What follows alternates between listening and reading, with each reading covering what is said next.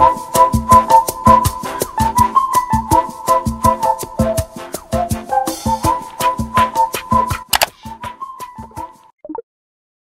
everyone, welcome back to my channel. My name is Mary. If you're new here, if you're a returning subscriber, hello, welcome back, and let's just jump right into today's video. Alright guys, I know I've been gone for like about 2-3 weeks.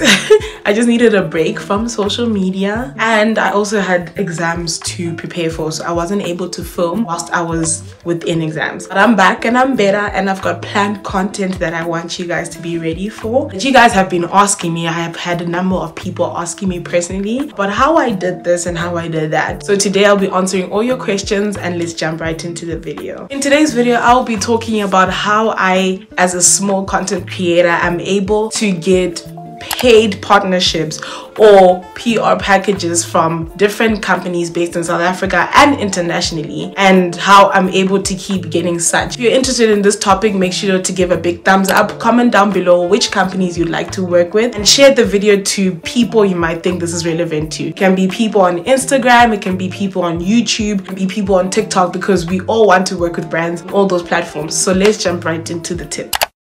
When you're a YouTuber or when you're a content creator, it is very exciting when you're able to pitch to brands and get PR packages for free or get paid partnerships, because it then says that you've kind of made it in the faculty or in the field of content creating. And it's exciting to get free stuff or get things paid for doing stuff that you like to do, which is creating content. And I myself got very excited when I was able to pitch in and get my first brand paid partnership and my first PR package for free. And I was like really excited, but some of you smaller YouTubers or smaller content creators than myself at the moment, like, how do I get brands to notice me? Number one, how do I get to pitch into brands and get them to actually send me PR packages for free and, you know, do stuff that I like? Because it's difficult, because if you're a small creator, it's kind of hard to get noticed by companies.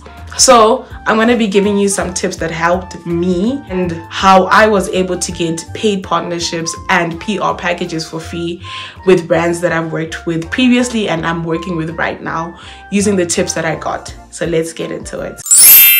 So if I'm looking at my phone, it's because I've got my notes on there and I don't want to leave any tip out for you guys. So the first thing that I'm going to mention is things that brands are looking for on your social media pages. So the first tip is the top 3 things that brands look for on your pages. So the first is parallel. Okay, that's a hard word to say.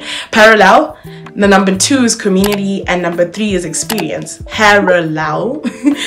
Why is that a hard word to say? But anyways, what you and the brand have in common. So what I mean here is what you are going to be pitching to the brand or whichever company you're hitting up should have something in common with them. So the content that you're already producing on your platforms should go in line with what the companies are looking for. For example, if you're going to be doing something with aesthetic glasses, drinking glasses or whatever, you should be making content that goes in line with that. So for example, making coffee or making juices or drinking water aesthetically, you should be already producing content with glasses before you go and reach out to the brand. So what I would do is start doing content with what I want to be in line with, or with the companies I would like to work with, so that it'll be easier for them to notice me, or for me when I pitch to them and they look through my social media pages, they see that, oh, this girl does stuff with glasses, so it's okay for us to give her the products because she already works with them. You should produce content that is in line with what the brand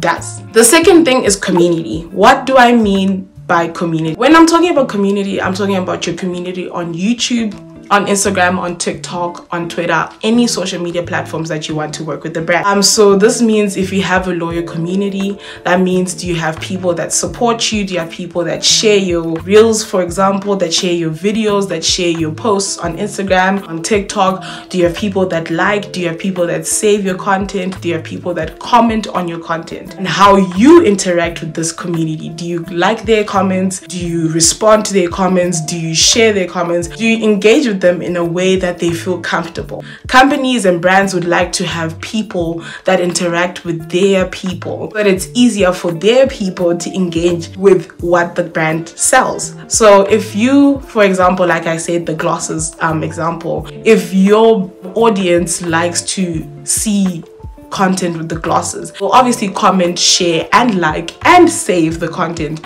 so that they can use it later. So if you make coffee in the glosses, why doesn't your audience will obviously engage with that, because they would want to know how to make coffee, which makes them like, comment, share, and obviously save the content. So your engagement with your audience helps a lot with letting the brands know that, okay, she actually does this and this and this, or he actually does this and this and this, which engages with his community and builds the community. And then once we start working with this person, their community will start buying our stuff. So brands will want people to, you know, work with, you know, that their community will be able to buy their products. My next tip is on experience. What I mean by experience is, are you good at creating content? This means in your content before you got partnerships or brand deals, were you able to create quality content? So this means your experience in creating content. On your page, do you have content that's of quality? Do you have content that the brand would like to, you know, use on their own personal pages or share on their own personal pages? Is it content that people can relate to, that excites people, that brings engagement? So this does not mean like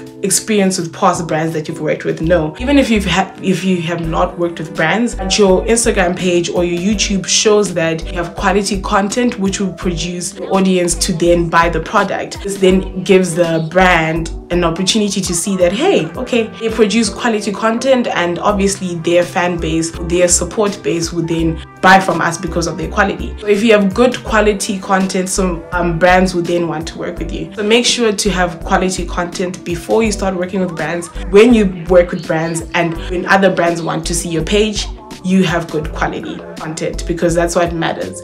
Content over quantity. So QQ, I think that's it. Yeah, good quality content over, you know, quantity, over the people that you might be saying that, okay, I've got 1,000 followers on Instagram and I've got 1,500 subscribers on my YouTube channel, and I really don't think that, you know, brands would want to work with me. Okay, so I understand that, because that's what I thought when I was in that position, and before I started pitching into brands and before companies started looking for me. I thought that I've got a low number of subscribers, I've got low followers on Instagram, no one would want to work with me. But the advantage of having a lower platform or having less than 10,000 followers is that your engagement will be very real, because the less people you have, the more interactive it is normally before you get on with bigger a following and bigger subscribers and all. So with your 1,000 people, you should have great interactions with them, because that means they are more loyal and they are more supportive. Whereas when you grow, you have a bigger range of people, and maybe from your 10,000 people, you have 1,000 people engage. So don't worry about the number of people that you have on your accounts. Just make sure that you have great interaction with them, great engagement, and, you know, pure and genuine followers that will actually support the brands that you're working with. So just be sure to have an interactive page on your social media pages. So when you're working with brands, I just have a tip that when brands hit you up and say they're not looking for people to work with, or if they don't even answer your emails or anything, don't worry, because there's so many companies in the world that would actually want to work with you, and not every pitch that you give will be successful. And I can tell you that some brands that I hit up in 2020 have not gotten back to me at all, or some maybe got back to me like a year later and all of that stuff. So it's a work in progress journey, and not everything will just work out from the get-go. You have to build experience and all of that stuff. So don't be discouraged when they don't like reply to you. It will eventually work out in the end. Talking about sponsors, today's video is sponsored by Halleluiah. This is Halleluiah. So Halleluiah is an eyewear brand that provides top quality eyewear glasses at an affordable price, and they have either prescription glasses or sunglasses like I have on today, because I mean, I don't need prescription glasses. And I was gifted 2 glasses in this video. I'm sure you've seen them in my previous videos. I was gifted 2 in this video, and I will be showing you them at an upper closer range, which is like excuse me, this is giving off rich auntie, you know, cute auntie vibes, and I love it so much, because I mean, I look cute, I look cool and classy at the same time. And I also got this second pair, which is the Hara cat eye, in other vibes, in white. And I love these because every single influencer that I've seen that I like had this pair, and I was like, excuse me, these look so cute and cool, and they'll look cute in outfits that I will rock. And so I got myself a pair because I was like, I need to be part of this train no matter what.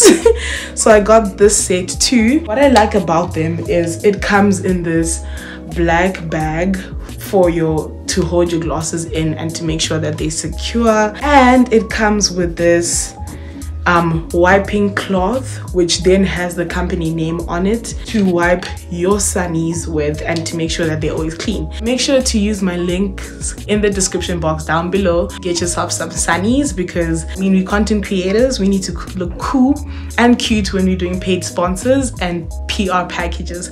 So make sure to use the links in my description box to get yourself a pair today. And thank you once again to Halleluiah for sponsoring today's video.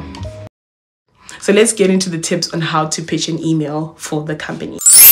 Okay, so the first thing that I would do when I'm talking to a company is basically introduce myself, say what I do, where I do, and all of that stuff. So the email would go like something like, hey, my name is Batsy. I'm a YouTuber based in South Africa. On my channel, I create content based on, for example, I do Christianity, lifestyle, and daily vlogs and anything aesthetic. And then after that, you then, if you have been a customer of this company, you then say, I've been a customer for so and so many years, and I really love the products that you produce because it's quality and it expresses or embraces myself and it's unique to me. Or if you're just looking at it, you'll be like, oh, I've been looking at your page for this and this amount of time, and it's drawn me closer because I like the products that you produce, 1, 2, 3, 1, 2, 3. And then after that, you can say that I come back to your website every summer or every winter or every autumn, whatever season it is, to buy, for example, if you're buying bath products, you'd be like, to buy new bath products, for example, soaps or bath wash or whatever. And I absolutely love the smell, and it's my absolute favorite thing to use when I'm bathing because it's soft on my body, it takes off all the dirt, all of that stuff. So you just basically make it, you know, lavish, and to make sure that the company feels like, okay, this person actually uses our product, and you will be able to give a proper response or proper feedback to their crowds. And then you'll be like, with the summer season approaching, I saw that you had a new campaign on your pages, and I would love to be part of this campaign. If you have any space for me, it would be a great opportunity to work together because I've been a loyal customer, and I feel like this is something that is aligned with what I create on my channel or on my pages. And then I would absolutely love to support your company by creating self-care routine video using your new bath bombs or bath washes. Show that this actually works and that I love your products and all of that stuff. And I would love to share it with my audience on my YouTube channel and post a few posts on Instagram and Instagram stories, sharing your brand with my audience. And then afterwards, you can conclude, or you can pitch in a few things that you're proud of that you've done already on your page. So like your story views, so you'd be like, I have an average of 400 views on my story every single day.